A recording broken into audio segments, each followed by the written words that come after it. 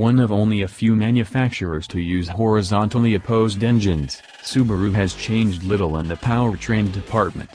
The Outback comes with either a 2.5-liter flat-4 making 175 horsepower and 174 pound-foot of torque, or a 3.6-liter flat-6 with 256 horsepower and 247 pounds-to-foot. Both engines are paired with a continuously variable automatic transmission, CVT, now with the manual mode and paddle shifters.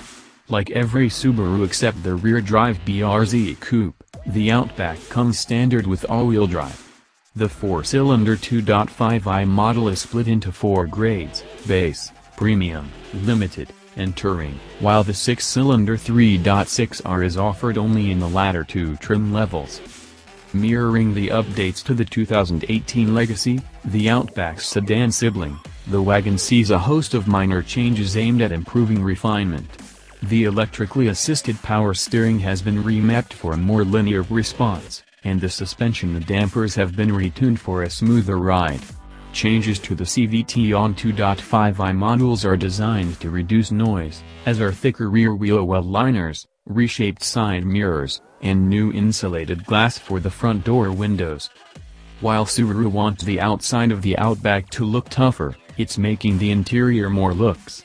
The center console and steering wheel have been redesigned, and all grades above the base trim include new stitching on the dash. Limited and touring versions add stitched accents on the seats and door panels, gloss black trim, and silver bezels around the controls. A fourth interior color option, titanium gray, joins slate black, warm ivory, and Java brown leather. An updated Starlink multimedia and infotainment system features a standard 6.5-inch screen in place of the previous 6.2-inch unit, and an 8.0-inch touchscreen is available in the Outback for the first time. Both offer Bluetooth, USB and auxiliary inputs, and Apple CarPlay and Android Auto compatibility.